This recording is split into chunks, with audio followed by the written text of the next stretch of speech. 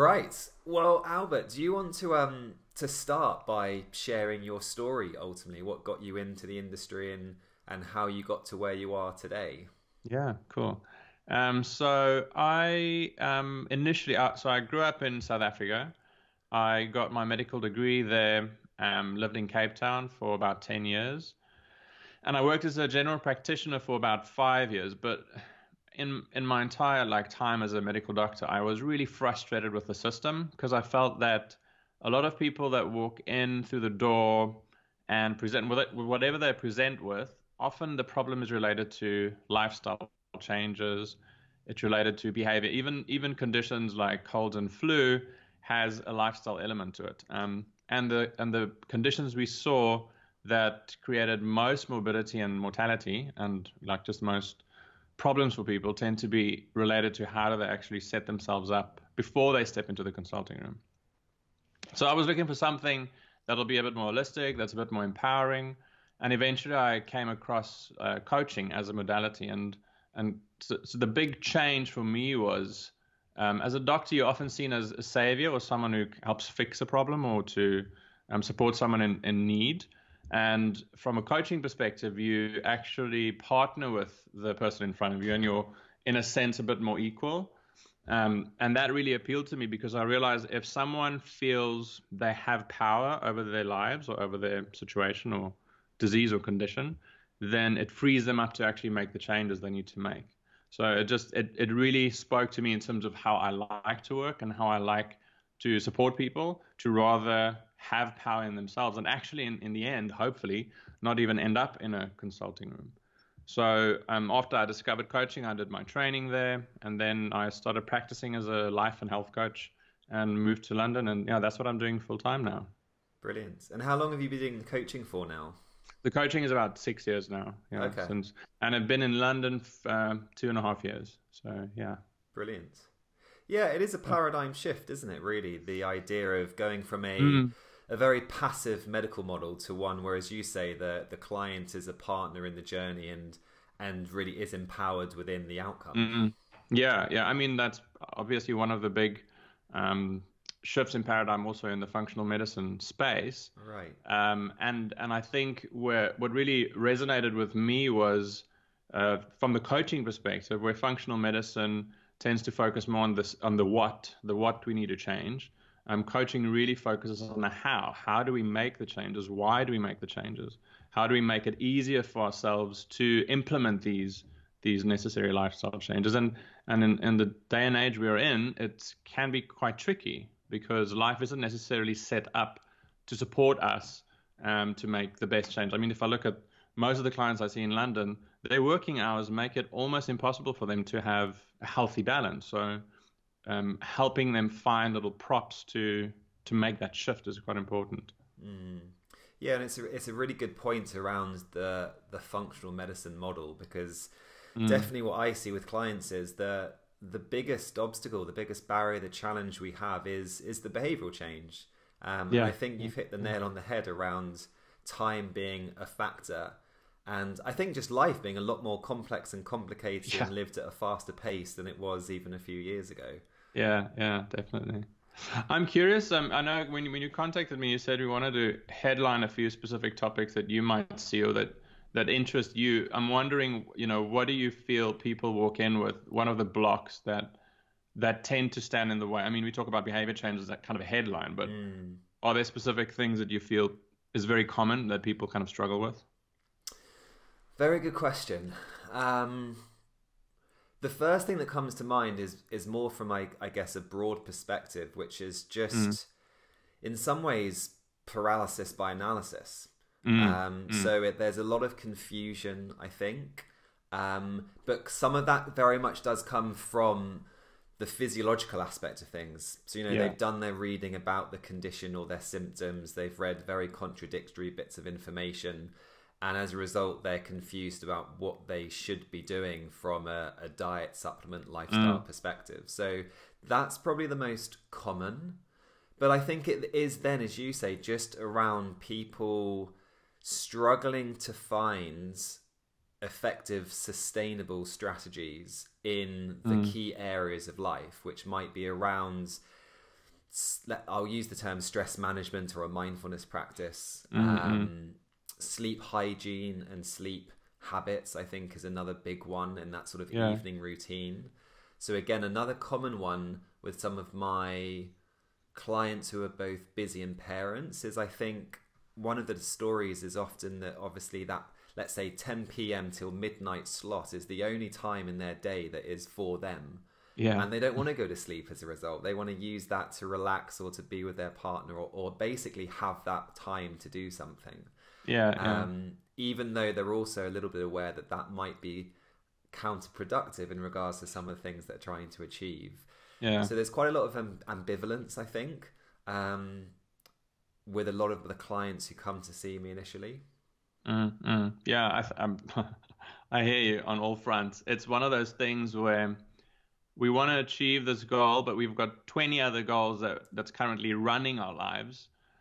So something's got to give, right? And it's difficult to make those seemingly small changes when it feels like such a big impact on your life satisfaction and on what you're currently doing. Because even though, I see clients, and it's funny when you mention parents and working parents especially, and then you add to that maybe a single parent, making changes for them is really overwhelming. Because in many ways their lives are structured around kids and around work priorities. So my approach would usually be, first up is to help them in one sense just shift a bit of the paradigm around this mountain of change that they see ahead of them. Because what I like to help people get clarity on is there's external problems, and we tend to be very aware of them and very focused on them, and we tend to frame them in quite broad negative terms. Someone might sit and say, I'm really struggling with creating time for myself, and it's such a struggle to set the schedule up, and it's such a struggle. So that there would be kind of a keyword that they use to describe their situation, and that for me gives me a window into how they kind of frame it as well, because it might be true that it's a struggle, but some of us, if we have a certain lens on, we filter out the opportunities because we've almost, in a sense, assumed, oh, it's a struggle and therefore it'll always be a struggle. Instead of saying it might be a struggle, but where are the potential opportunities, and helping them reframe and spot those small little gaps where they can make the change, and then using those gaps to, in a sense, build some momentum towards change. It's a really interesting and fascinating process, because if we just have an hour or half an hour, whatever, checking in with someone, it's quite surprising how many blind spots. I mean, I do this every day and I still surprise myself with how many blind spots I have. Having a partner is always useful because they can kind of point out, listen, you're still doing that same thing you've always done. But just helping someone see, oh, I've actually reframed the situation in a way that I've almost negated the opportunity. I didn't notice that I had like 10 minutes in between certain things where I could do something else, for instance. So I think that's quite an important shift that I find is helping people reframe the mental almost lens that they have on the world. And once they start doing that, or getting a bit smarter with that, they internalize that process for themselves. They kind of take a step back in short little moments and just like, oh, how can I view this differently? Is there perhaps an opportunity or a potential shift that I can make that I just didn't see before? Where previously they would just assume it's a struggle. I'm a single mom, it's almost impossible. I would even use the word impossible when they step in. If you use the word impossible, it's really hard for your brain to generate options because you've, in a sense, written it off. It's not possible, so why try? Awesome. Yeah, I think, as you say there, perspective and the lens we are using to experience the challenge, the obstacle, our life is one of the most powerful things that we can start to shift. And one of the things that popped into my head there was around, I know in our email exchanges you've mentioned sort of self-reflection as a tool. Yeah. And I think essentially having some time, especially if that time is with someone like yourself who can help you with this change in perspective, in itself starts to shift things. Because I think sometimes it's just this fundamental lack of time to think and reflect that is the biggest problem in our lives. We're just on autopilot all the time and kind of expecting a different result sometimes without actually changing our strategy. Yeah, and I have a lot of empathy for that as well, and especially if we choose a specific market, and I like the idea of a single mom as a good example, because a lot of their lives is in a sense out of their control, and because of that they feel out of control constantly.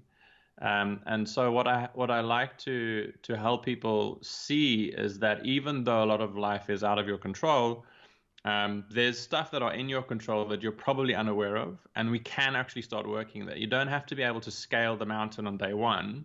We can just start looking at what is happening at the moment, and the minute you see your environment a little bit clearer, then it's amazing how much leverage you actually have. Like on the topic of time, it's one of my favorite things when people come to me and they frame their problem as I struggle with time management. And I wouldn't necessarily say that up front, but I would always, in the back of my mind, think none of us have a problem with time management as our primary issue.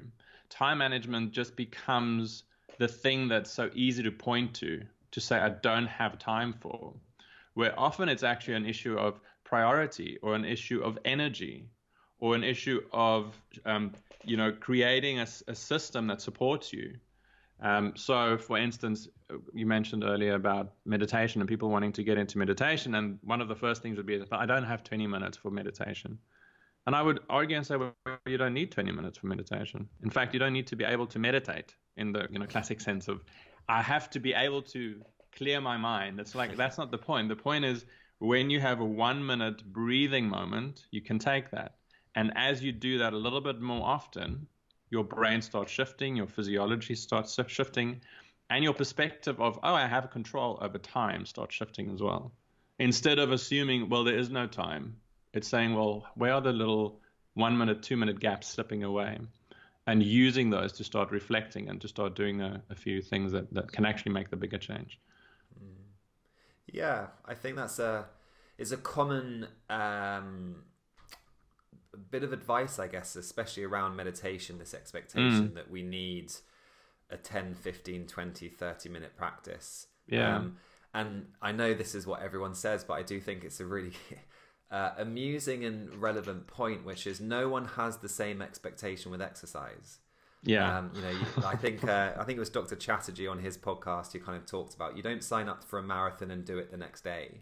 You start with something that's realistic to you with the time that you do have, etc. But I definitely can resonate with what you say there around how over time perspective shifts, because it's definitely something I've experienced when I have been consistent with some form of meditation, mindfulness practice. It's really interesting how you do just start to see things in a different light sometimes, or you start to notice things in your day that you hadn't previously. And it can be such a powerful tool, I think. Definitely. And on the one level, just having that perspective shift feels good. On another level, your physiology actually changes. There's so much great research on the impact of these kind of practices. On that tool of self-reflection, because for me, the meditation and the reflection are probably like foundational in the coaching process. I like starting with where someone's at. That's generally how I work. I feel it makes most sense, rather than seeing where we need to be. We first look at what's around you and how do we use that.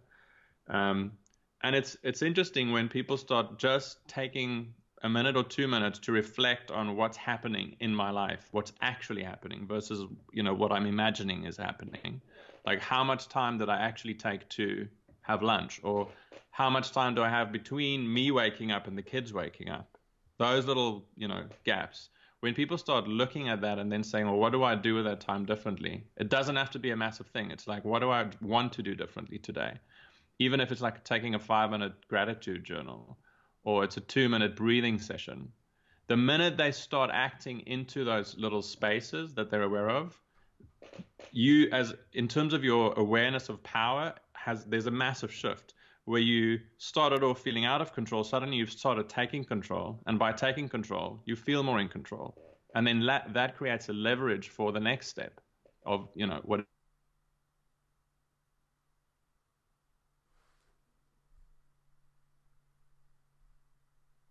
that's overwhelming.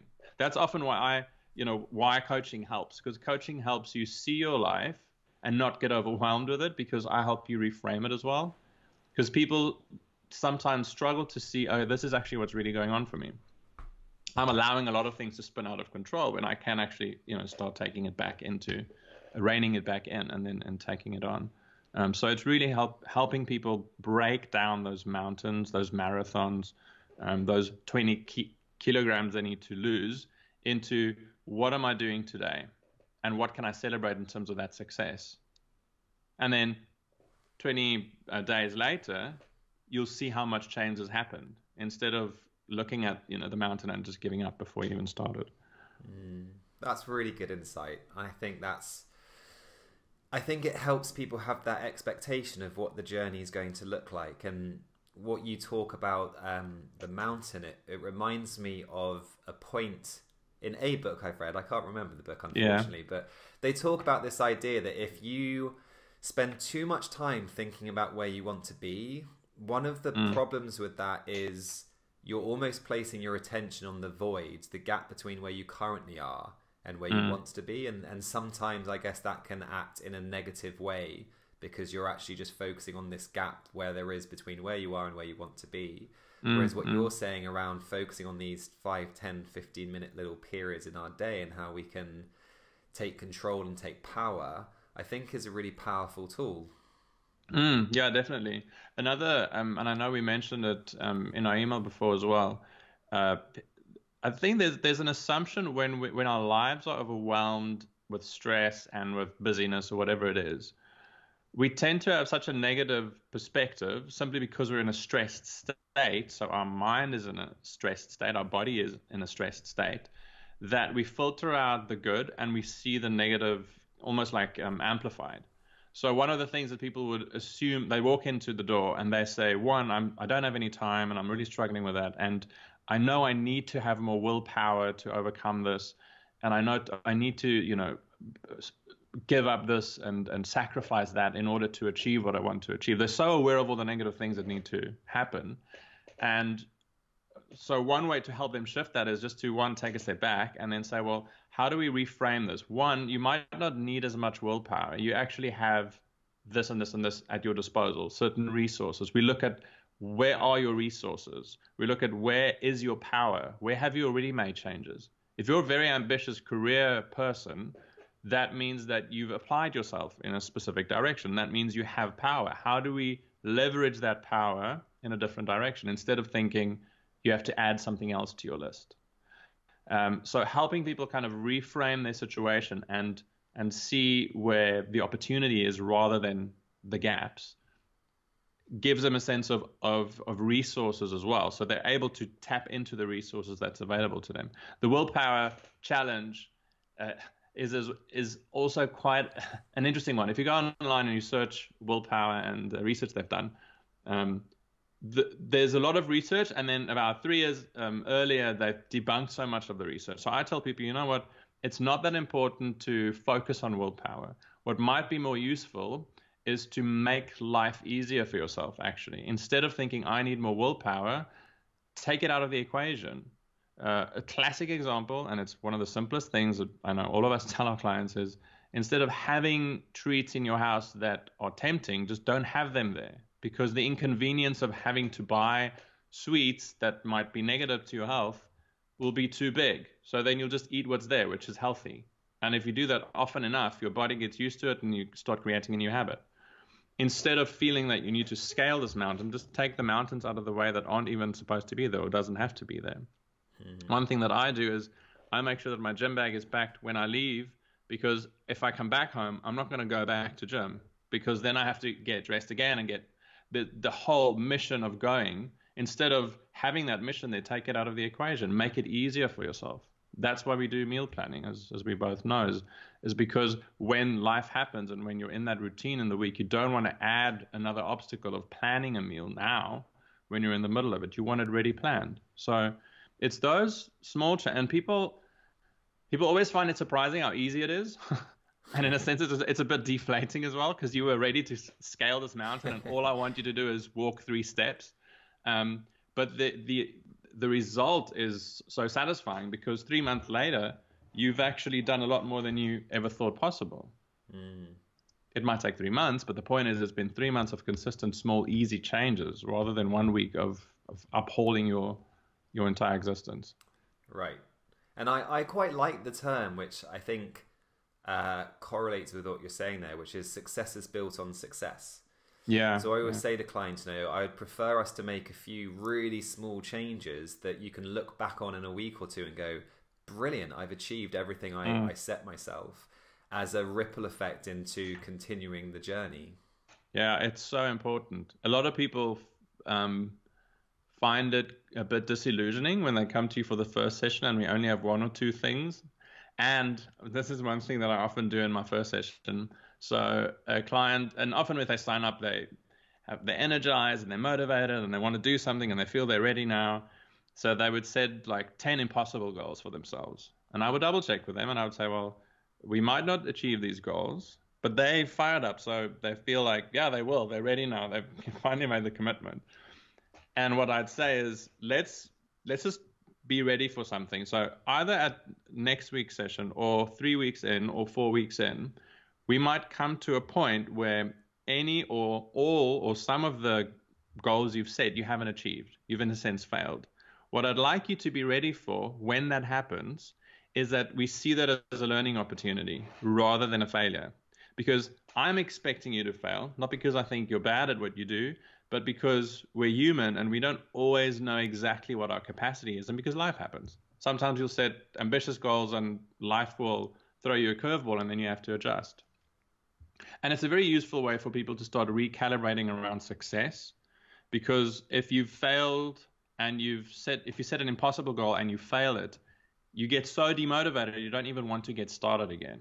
Where if we see the failure as a learning opportunity to adapt, then we're constantly just adjusting for what life gives us. And that's exactly what you're saying. That's such an important core principle, is we need to build on successes. We can't expect the impossible of ourselves and then fail and then be disappointed. It's your expectation that was mismatched. It's not your performance. It's not the fact that you failed that's the issue. It's just that you might have set a goal that wasn't really matching your reality. So it gives people a bit more room to breathe. On 1 month, you do better in your habits than on another month, because on 1 month, it'll just be easier because life's different. Life's constantly in flux. And developing that capacity to adapt to your environment is probably one of the most important skills that we need to learn, because you can have the most amazing successes for like 6 months and suddenly your job changes, or there's a project that comes up, or you have to travel, or your grandmother dies. And then we're ready to handle those changes and to give ourselves a bit more generosity when we fail in those seasons, because then we can get back up. Yeah, I think that's so true. And there's never been a time where resilience is more needed.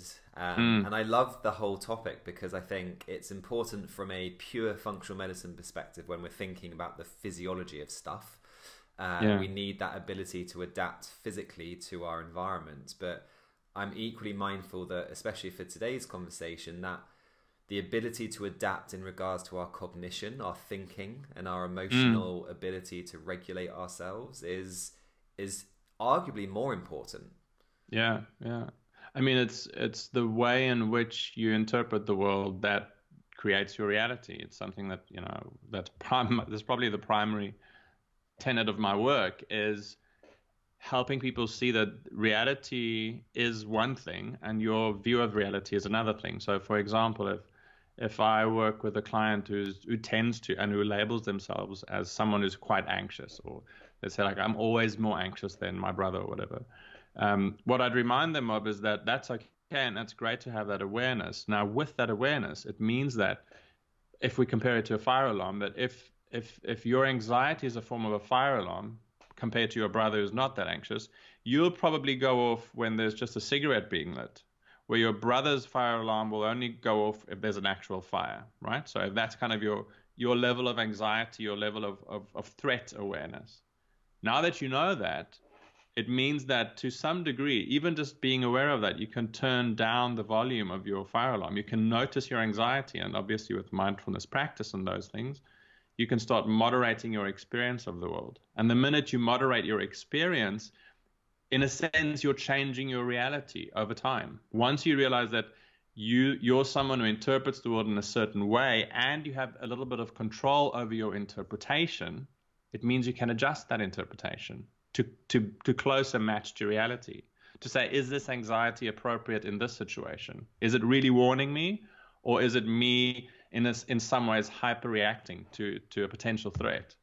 And once you know that, you can turn that volume down, and then you feel better. And then your stress response is better, and that cascade of positive effects then starts setting in motion. It's quite a powerful shift. You're right. When you start noticing your mind's interpretation of reality and your capacity to create changes there. Yeah, and not just, I guess, your mind's interpretation of reality, but just the inner dialogue that's going on. Because I think, I'm probably have been one of the worst at it in regards to just not being aware of it. And then when I started practicing some mindfulness, being aware of how crazy my head could be at times. In regards to whether that's, the inner critic that some authors talk about, or whether that's, the degree of self-compassion that I was having for myself, the pressure I was putting on myself. And I think it's interesting that what we learn about our internal world when we just have that little bit of space. I'm curious, when you've mentioned now with mindfulness practice, when you notice those inner voices, we always laugh at our inner voices. Are there certain things that you then started doing to adjust that as well? Like, once you know, what do you do with it? Because a lot of people, they try the meditation, they say, I can't, quiet the voices in my head, and if anything, they get more anxious when they're trying to do the meditation, and then they stop because it's overwhelming. I'm curious, how did you respond to that?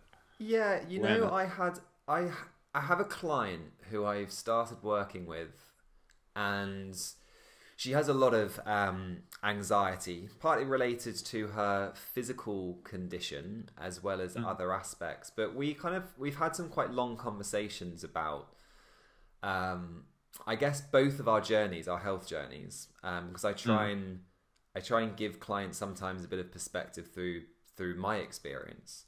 And one of the things that I think I've unknowingly done in the past is I just haven't attached. And I haven't identified with symptom X or problem Y. So in some ways, I guess there may have been a form of mindfulness there already, but I've never tried to change it. So it's always been an awareness, and it's kind of just stopped there unintentionally.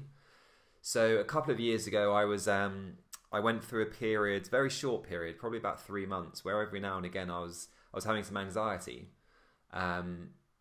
And it was an anxiety that was very different to an anxiety about, let's just say, public speaking. It very much started in the stomach and would sort of work up to my chest.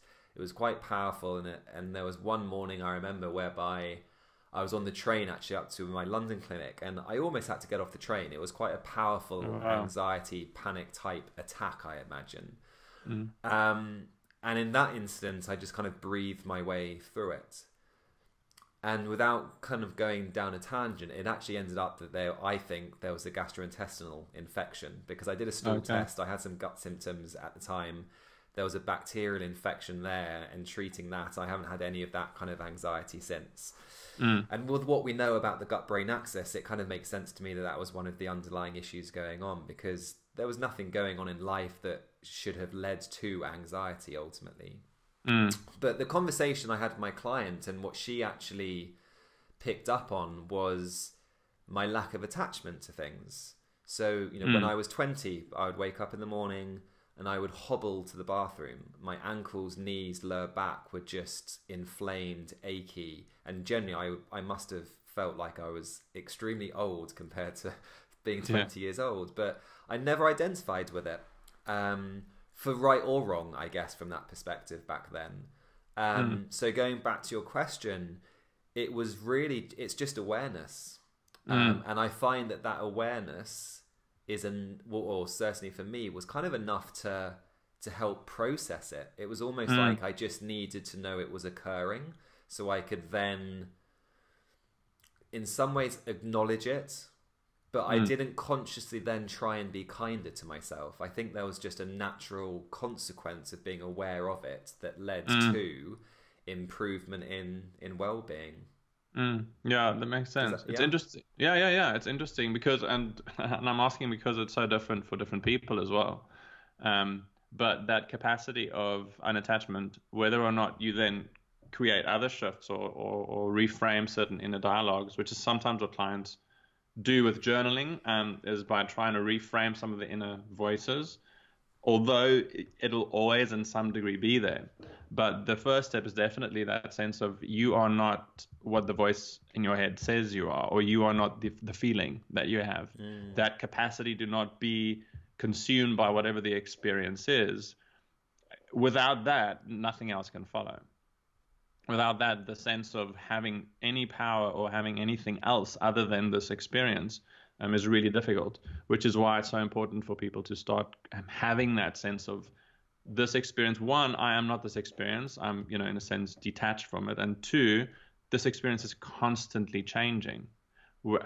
My experience of reality, irrespective of what is happening in reality, is constantly changing. And that's what I found one of the things that are most powerful for me in the mindfulness practice, or any meditation for that matter, is that when you keep checking in with what's going on for you in this moment and the moment after this is completely different. And the minute you notice those nuances, in some ways, it also, for me, kind of decreases certain problems that in my mind I've almost set up as permanent structures. This sense of stress. People talk about I'm always stressed. Just the frame always stressed tells me there's a certain way they view reality where if they check with their bodies is constantly in flux. Their minds, their emotions are constantly in flux. And if you notice the times when you're in some ways feel a little bit more calm or a little bit more spacious, and you're more aware of those times, that already decreases your perception of stress. Suddenly you realize I'm not always stressed. I'm just not aware of the times when I'm actually not that stressed, or 80% stressed, or 60% stressed. So that slight shift of awareness suddenly gives you a bit more movement internally and externally in terms of how you approach reality. And I think what comes to mind with all of this is the idea of living by our values as well. And I think there's a really great paper that you'll probably enjoy. It's called the metacognitive model of insomnia. Oh yeah. And they basically talk about how it's our thinking about our thinking, which is the biggest problem in insomnia. So it's not the fact that you're waking before the alarm, but it's everything that goes on as a result of waking before the alarm, so to speak. And one of the strategies the authors talk about is living by your values. So a really simple example might be if you are a sociable person and you value your relationships and things, but you've had a really bad night's sleep, when possible, don't cancel that social engagement you've got, even if you are going to be tired, i.e. don't let the experience become all-encompassing, and actually go to the social engagement, live that value of being a social person and valuing your relationships, and maybe just leave early if you need to. But also, they talk a lot about our beliefs and our understanding of sleep and sleep loss, and what do we actually believe about sleep, how much we require, how we perform on little, etc. Because sometimes they used examples of neurosurgeons and pilots who are performing things at an incredibly high skill level, sometimes without any hours sleep for 36 hours. Yeah. So I think it's really interesting when you also start to dive into what are your beliefs, or what are some of the assumptions that are leading to this concern about only having 6 hours sleep or whatever it may be. Yeah, those beliefs are they're tricky because there's also recently a study, probably 2-3 years now, where they've found that stress isn't as much of a problem from a health perspective as your beliefs about stress. some TED talk or something, but it's easy to find online, where they've realized that in a sense, we've labeled stress a certain way, and that has an impact on how our minds interpret it, and not just how we see it mentally, but also then the physiology that follows, because your physiology in many ways follows your interpretation of reality. There's another study, and I'll have to double check the accuracy of this because it sounds almost ridiculous, but they interviewed domestic workers in the US about how much exercise they get. And most of them would say they get almost no exercise. And then one half of the group, they gave them trackers, and they helped them notice how much they actually do on a daily basis just by doing their jobs, like how much they move and whatever. And they actually noticed a change in blood pressure and 2 or 3 other markers in the group that became aware of the fact that they're exercising, simply because of that shift in perspective, that then in some way the mind then aligns with what the body is doing, and whatever, magic physiology happens, the result is different. And it's literally nothing's changed in terms of their behavior, but it changed in terms of their perception of what they are actually doing, which is why I love my job, because I feel like when I can help someone in their perception, in many ways, in many instances, it's the foundation of a lot of other things. The behavior sometimes just follows after that, once you actually have that kind of fundamental mind shift. But the tricky bit is, one, clarifying your values. This is an ongoing challenge in some coaching conversations.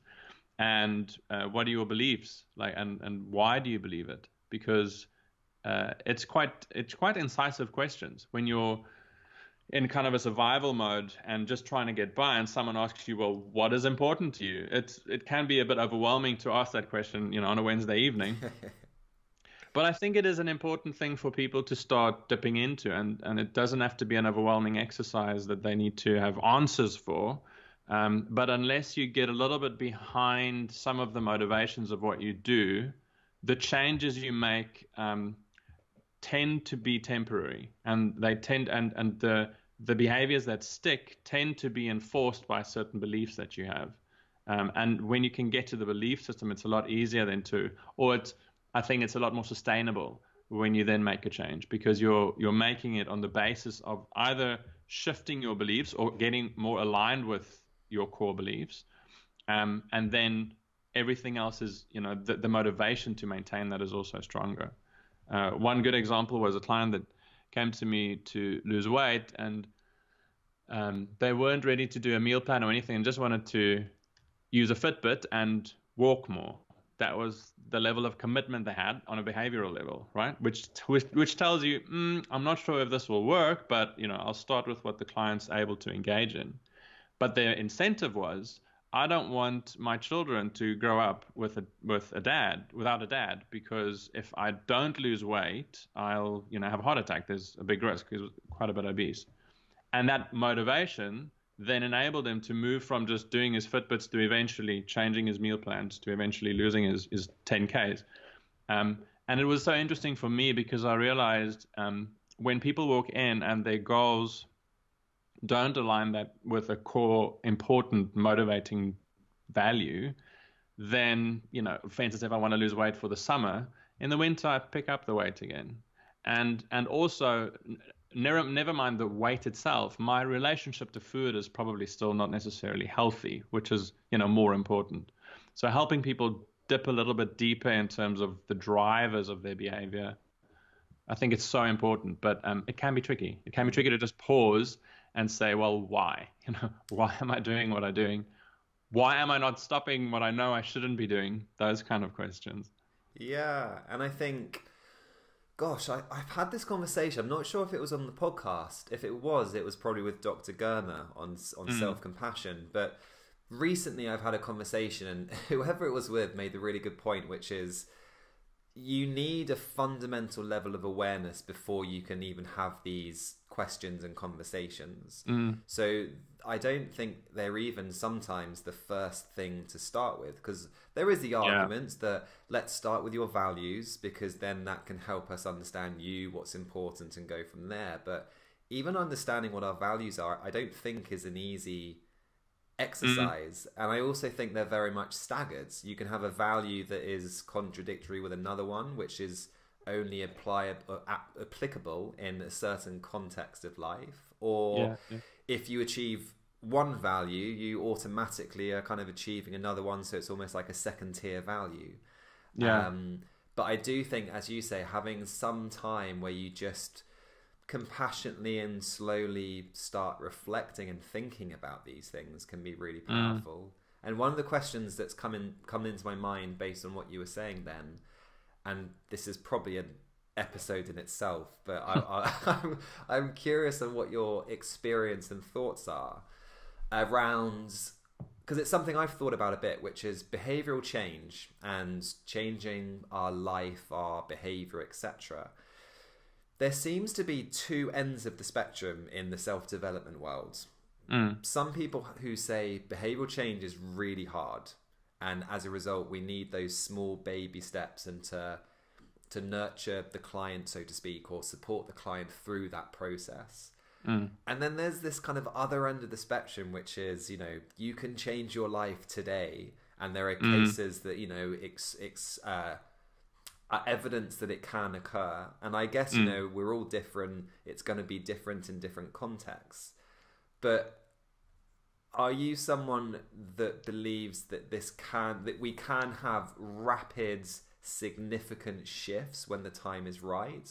Or would you say the majority of the time we need to go slow and steady? And I appreciate it's going to be kind of individually based as well. But do you have any thoughts? Yeah, I'm going to give you probably a very unsatisfactory answer. But maybe instead of just choosing a camp, maybe elaborate a bit on what type of change might happen from my experience. And I would say definitely both are possible, and definitely the slow and steady one makes most sense to most of us, especially if change needs to happen in the context of your life. Because when someone walks in your doors, they want to change one specific element of life, but everything else, in a sense, supports each other, the routines, the habits, the lifestyle. They can make an overall change, and it can be quite rapid. One, if there's been a big shift and event already, they've moved jobs, they've moved countries, they've started a new life with a partner, something like that. In many ways, we can use it as a catalyst to, in a sense, spin off a lot of other changes. But the motivation needs to be quite strong. And some clients work that way. It's like you say, personality dictates a big part of that. However, in my experience of human development, even if you make those massive changes, a big part of your personality construct, if you think physiologically, but I would also argue from a personality perspective, has become the way it has because of the years of change. Nothing in nature changes overnight. I mean, if you look at a plant, it grows really slowly. Even an acorn becomes a tree, a massive tree, over years and years and years. And even if you cut it down and do something drastic, you can't change the fundamental nature of it. You'll have to bend it over time for it to be a true change, a change that has integrity. You can paint it a different color and it'll be completely different. But from my perspective, that's a superficial change. So I think when it comes to human development, you can make a lot of big changes, but in terms of maintenance and for that to have integrity in terms of your entire life, that takes time to settle in. So you can maybe do a lot, lose a lot of weight, start meditating, do yoga, whatever it is, like 20,000 things, but it'll probably take about a year or two for it to have an effect in terms of overall personality change, overall lifestyle change, and obviously also the benefits of those changes. But yeah, it's entirely possible. I think it's just when people sign up for the quick fix, I'm always suspicious because we live in a culture that sells quick fixes in contexts where they can't happen. And also, I would always ask, well, where's the sustainability element of this? Yeah. If we do get this change suddenly, how are we going to start shifting gears when we have to maintain? So now you've done X, Y, Z. Have you got the stamina to keep it going?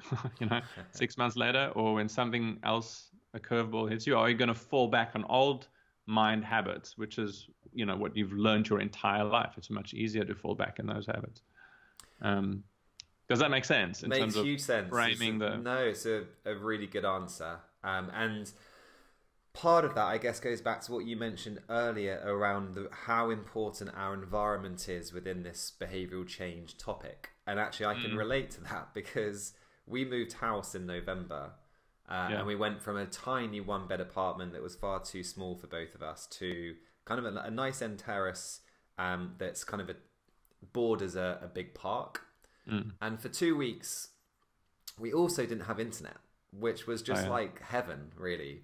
But every morning, 7:30, I was walking around the park. Change in environment, lack of something that we're glued to.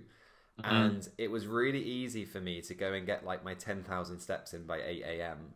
And it was great. And it lasted a certain amount of time. But I will put my hand on my heart and kind of say, well, honestly, I'm not doing this daily anymore. It's like I've fallen back on my hardcore habits and beliefs maybe as well now that things have got back to normality. Which then ties in with, have you read Atomic Habits by James Clear? No, I haven't. So one of his big messages is that habit change is heavily identity change. And unless you're starting to change your identity, it's going to be hard to successfully change a habit. So the really easy example I give, which is, I'm not sure if it's one that the author gives in his book, but do you identify yourself as an exerciser or someone who does some exercise because it's good for you? And as a result, when you go away on the business conference and there's no gym, are you the one doing some lunges and press-ups in the bedroom? Or are you someone who will use that as the reason not to exercise for 4 or 5 days? And it's a little bit of an extreme example maybe, but I like this idea of our identity being a big compartment of these habits ultimately. Yeah, absolutely. I mean, I really love that you made that, the author made that connection, because when I look at the different modalities we use in behavior change, I would have to say I'm least attached to habit-based changes for that very reason, that it often feels like something that I'm waiting for the system to break in a sense. I'll almost see like someone coming in and wanting to change habits and being very focused on kind of behavior, and I'm waiting for the structure that maintained life before the habit to enforce itself on the habit and say, no, well, you'll come back to default, come back to the way that things were.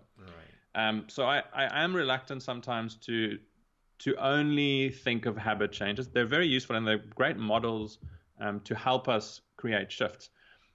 But you do need to align it, one, with identity in terms of who you are. So what I like to use when it comes to self-awareness as well and growing in the sense of your self-knowledge is the Enneagram. I don't know if you've heard it. Yeah. Yeah. So the Enneagram is kind of an ancient system that nowadays people use as a typology. So it creates a sense of, why do you do what you do in the world? What are your core motivators and fears? And if I want to implement behavior changes or habits or whatever, and I have someone's Enneagram and they're a bit more conscious of, for instance, I'm an exerciser, or I'm someone who likes to achieve things, or I'm someone who likes to maintain the peace, or whatever it is, kind of core attachments they have, then it's much better to align your habits with those core motivators if you want them to last, like you said. If that's one of the reasons why people would say if you want to start running and you join a running club, it's a lot easier for you to maintain it, because in some ways your social environment will start shifting your identity, because you'll be one of the runners. It'll be something you can add to your identity.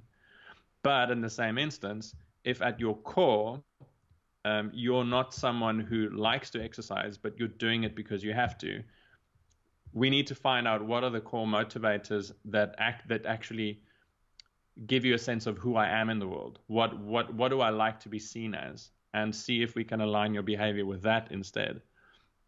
I'm not that attached for people to change their behavior simply based on what pop culture tells them to. Every few months there's a new fad on yoga or this or that. I'd rather start with where are you at and where can you start making the changes you can make. If it's basic movement changes like walking 10,000 steps, that's great. That's already 10,000 steps further than someone sitting behind their desk, for instance. So rather start with something that you can attach to your values or your identity than, what social media tells you is the next healthy fad, because it won't last. Yeah, and when you asked me earlier about what are some of the biggest obstacles I see with clients and things, your response to my response, one of the things that then popped into my head was kind of what you've mentioned there, which is I think a lot of clients they're looking for answers, or they're utilizing strategies that other people have done that might have led to success. And I think there's sometimes a lack of self-knowledge, intuitiveness, that rather than actually seeking their own answer, they're just trying to get answers from anywhere and everywhere else, for whatever reason that may be. But I'm a big believer that if we can, as you say, take the time to self-reflect and have that time available to us, we can start to understand actually, well, what is our relationship to exercise? So a paper that I found yesterday was basically discussing, look, for some people, physical activity is a source of joy. And as a result, they're going to be doing it on a very regular basis. Where for other people, physical activity might be a way of managing their chronic pain. So they're going to be doing it regularly, but for a completely different system or reason. And other people are kind of almost actively trying to avoid physical activity for other reasons. And understanding your relationship, your view on exercise, I think is really important. So bringing that back to a practical aspect, how many clients have I had who go to the gym because they know they should exercise because it's healthy for them? But they haven't really explored, well, what exercise do they enjoy? What alternatives are there compared to just the gym, which can be, for some people, obviously very monotonous. That it's not necessarily a nice environment in a lot of commercial gyms. And as a result, I think we're kind of, again, often banging our head against the wall. And I'm as guilty of this, obviously, as everyone.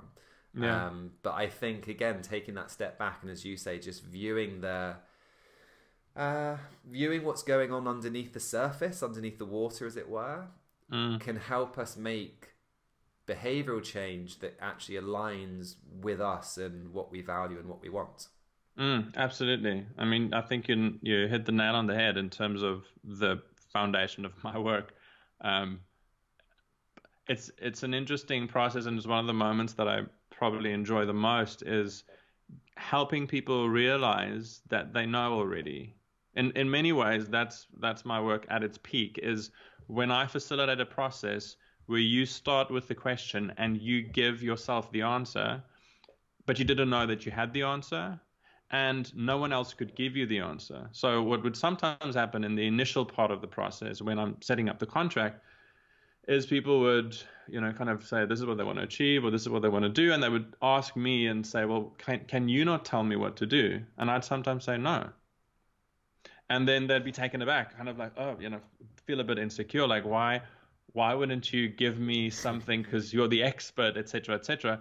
And I would reinforce with them, and I'd say, you know what, I'm happy to offer a few suggestions, and we can go online. You can Google the question if you wanted to. But my sense is that there's no one else in the world like you with exactly the, combination of life circumstances and personality that you have. So if we spend some time together and just explore that, you can tell me what you think will actually work. And I'm pretty sure it'll work better than anything you've read online. Because even if you take some of the information from certain sites and experts, the way that integrates into your specific particular reality at this time is so unique that only you will know. But for you to know, you do need to take a step back. You do need to pause and kind of ask yourself, what do I need now? But not just what do I need, global term, but what do I need now? And if you have that time and you actually respond to that need, it's an amazing, satisfying process, because you'll discover that you actually have the answer, you'll be able to implement it, and you'll actually experience the change.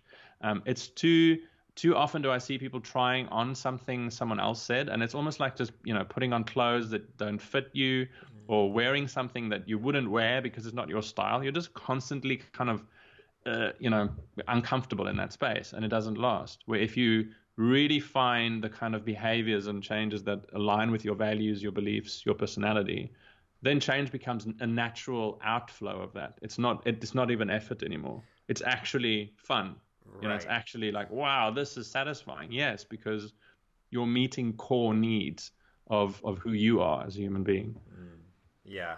And well said. And I think the idea of that pause resonated with me, because I know certainly over the last 2-3 years, it's been when I've been on holiday that I've had by far the deepest, most meaningful realizations about, things that I need to improve upon, or something that's been bugging me, that I've had that epiphany moment of, okay, that's how something can change. Yeah. And it's because you've got that time out, you've got that opportunity, not only I think to actually reflect a bit more objectively now you're out your daily routine, but you're out that environment that often is driving some of those habits as well.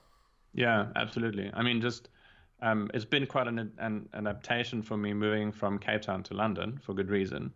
But we've actually decided now, and we've scheduled it in for the rest of the year, that at least 1 weekend a month, I take a long weekend out of the city. And that's my commitment to myself, to have that more extended period where my body can, deregulate, where I have space to reflect and reorient what is happening in my life at the moment, and is this still on track? Everything keeps changing. So if you don't have that regular check-in and commitment to yourself, things do get ahead of you. Even if you're in the business of healthy lifestyle, we also get overwhelmed with choices and with stress and with life. So, that's definitely one habit that I would, if someone can afford to create time, if you can leave your kids with a parent and just for one day take that time out, it can be life-changing. Yeah, absolutely. Brilliant. Well, I'm mindful of time, Albert. So is there anything that that you would like to reiterate, or I guess conclude with? That's a really good question. You should be a coach. I usually ask this question from clients when they're done with the session. This is what it feels like. That's what it feels like. Thanks. No, I suppose if there's, life can be extremely overwhelming, Alex. We both know this. That's why we love what we do. That's also the challenge of what we do. And I suppose if I can give people one gem to take home with, or to really reflect on, it's that you give yourself permission to pause, and allow yourself to listen to yourself for what you need. Listening to what our needs are is probably the starting point of anything else. Before you think about what you have to do and what society expects of you and what the family and what your health professional expects of you, if you can just pause every now and again and tune into, what do I need now? I think that's an amazing starting point for self-care. And it's a surprising journey, a surprising and adventurous journey once you start doing that. So yeah, give yourself permission to do that. Anything that stands out for you from the session? Anything that kind of pivot points? Where to start? One thing I will say, because I think it probably adds weight to the value of the question, is Chris Germer I had on 2 weeks ago, and I'm pretty sure you haven't listened to this episode. So this is the universe telling all of us to ask this question more, because I asked him for, I think, something like a tool or a simple strategy we can use to help practice self-compassion. And he said the question, what do I need? Oh, wow. So I thought it's quite cool that you've also brought up that question. So yeah, the universe is definitely speaking to us right now. Fantastic. But yeah, I think in all honesty, everything that you've mentioned, environment, values, identity, and essentially just looking a bit deeper, I think ultimately, a term that comes to mind with a lot of what we've spoken about today is sort of self-trust. Mm, mm. And actually trusting ourselves that we have an answer within us if we have the time to find it. Yeah, definitely. Yeah, just get started. Take Yeah, that 5 seconds and listen. right. Yeah. Cool. Brilliant. Well, thank you very much, Albert. It's been an Yeah, absolute pleasure.